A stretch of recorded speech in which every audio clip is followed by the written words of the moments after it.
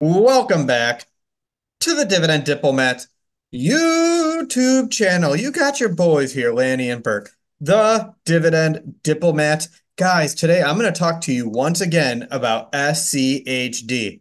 I'm just kidding, community. We're done talking about SCHD right now. Look, here are two individual dividend stocks that I own in my portfolio or my wife's portfolio that we are watching and we may even be buying right now.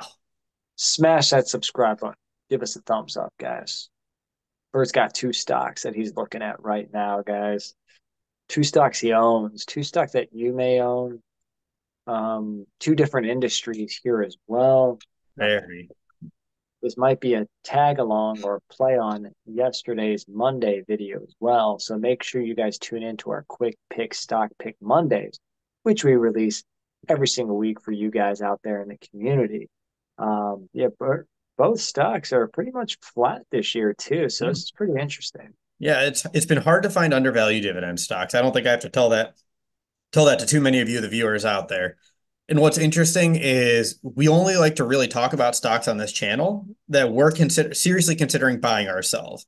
So sure, while there's an entire universe of dividend stocks out there that might have very low PE ratios, the payout ratios may be off, yield might be 10% plus, they're not actual serious contenders for Lanny or I to be buying right now. So we really want to focus on what's interesting us and stocks that we may actually buy and then share with that to you in case that changes your opinion or if you give us a reason why we should or should not be considering them ourselves. Yeah, I mean, and Bert, we own both of these stocks as well in our portfolios. One's really trying to see how they can partner in the AI space, which I was just waiting for that. I think we Mhm. talked about it the last time we talked about this company. And the other company, it's funny, what one of their competitors has been able to do performance wise. So Lord knows this company should hopefully follow suit. That's right. Let's kick this first one off with Cisco, ticker symbol CSCO. Those dividends, dividends. I like the way. All right, we're talking. That was my There really it is. bad take on the thong song right there. So Then what do they say? Bert, your dividends look so scandalous. I love it. My wife owns 58.6 shares of Cisco, so her position's about $2,900.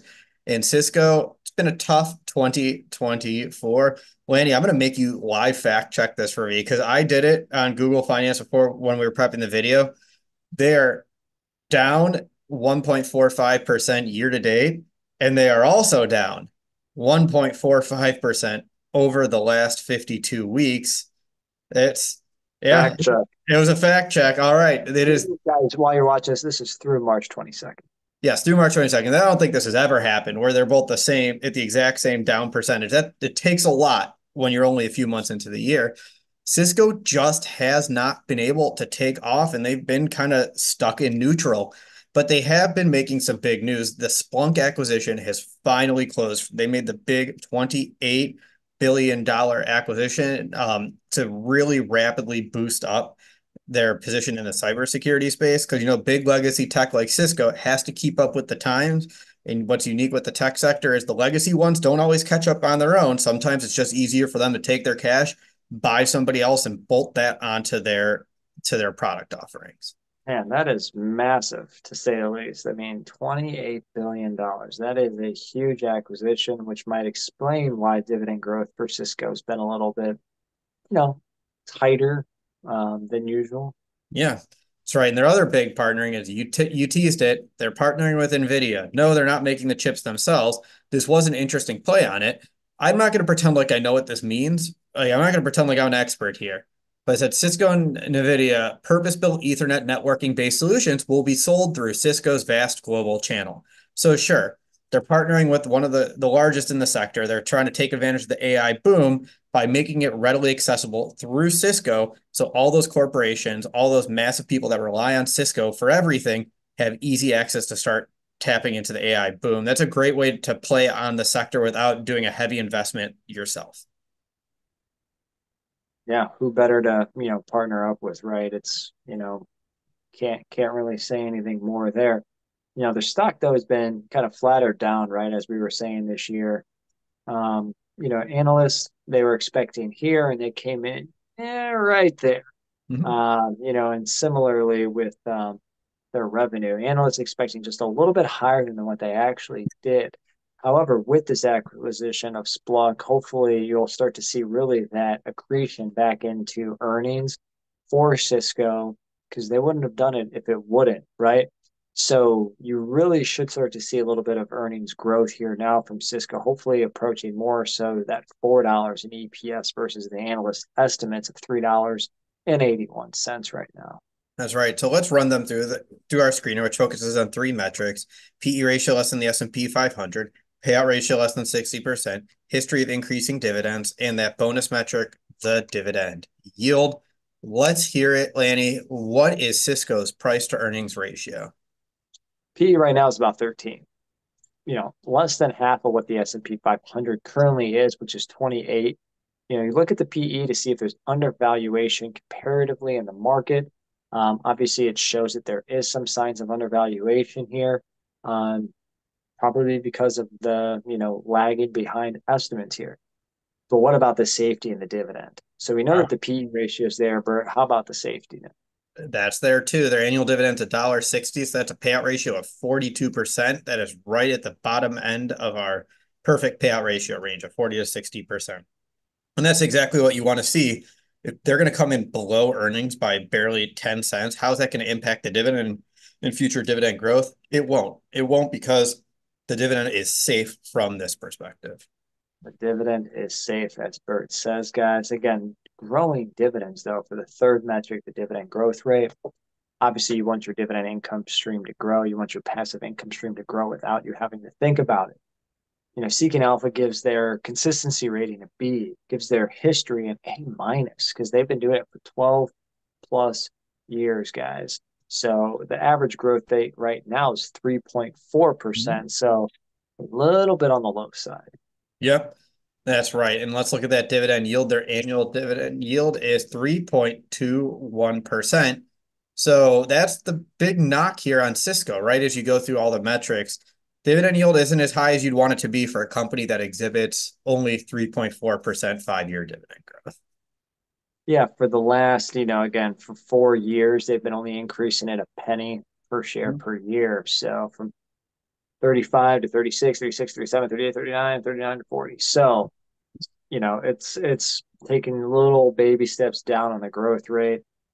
The yield needs to be a little higher to make up for it, as Bert just mentioned. So, Yeah, so that's Cisco, everybody. That was the first stock on my watch list. Number two, let's head to my top stock pick of the week this week.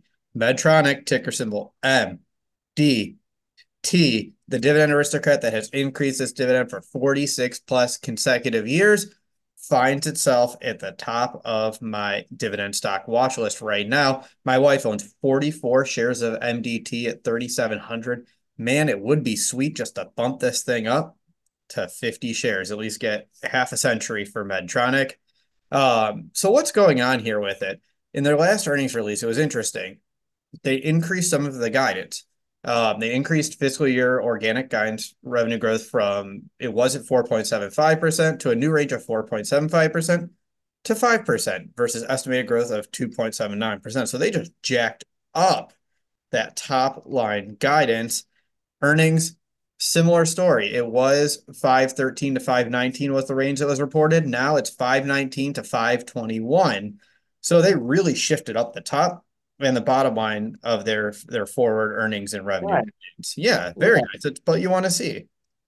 We did just buy a share from my wife's account last week. Mhm. So definitely, I could agree why it's on your list. Yeah, really like them at 83 or less right now. Again, trading at $83.08. They've been beaten on earnings, beaten on revenue. Is it time for this, I don't know, beast to come out of its cage, Brock Lesnar style? Yeah, because let's talk about the competitor that you were teasing a little bit earlier. Cardinal Health, ticker symbol CAH. That stock, just put the chart up. Let the chart speak for itself. Look at how much Cardinal Health stock price has increased over the last year. It's absolutely wild what CAH has been able to do. So the question is, can Medtronic bust out of its shell and have that kind of ascension to the top? Will it find itself in the main event for WrestleMania? That's the big question. Yeah, that is the question. But the question here is what do the dividend diplomat stock metrics look like on MDT, brother? Yeah, let's do it. Let's run them through that PE ratio. Their current price is 83.08. That earnings per share estimate is 545 from Seeking Alpha. That's a PE ratio of 15.24x, well below the S&P 500. Not the cheapest, not the most expensive, just a very fair priced price to earnings ratio for MDT. Dividend $2.76, 50% payout ratio, right down in the middle. Couldn't cut it, slice it, dice it any better than myself. Yeah, their 5-year dividend growth rate is 6.65%. And I've already mentioned they've increased that dividend for 46 plus consecutive years. Yeah, I mean, taking steps to being a dividend king. So Cisco is at 3.21% on the dividend yield, guys, but MDT says, hey, I got 11 basis points on you at 3.32% for MDT. Love it. And this year they're up 0.29% year to date. They're up 4.65% over the last year. Definitely trailing the S&P 500, and they really haven't done much this year, and they really haven't done much over the last 52 weeks with just a slight increase. Man, so to summarize, 15 PE, 50% payout, 6.65% growth rate, 3.3% yield.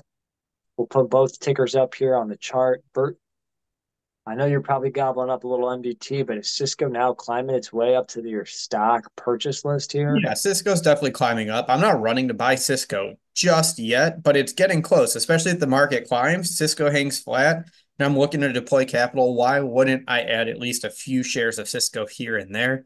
Medtronic, though, 44 shares. I don't see a reason why I shouldn't get this up to 50. I love the company. I love the business, and the metrics are still looking great despite the rest of the market taking it. I couldn't agree more. I'm going to keep my eyes on Medtronic since we just picked up a share. Might have to do a little bit more damage here in my wife's portfolio. What do you guys think of Cisco and MDT?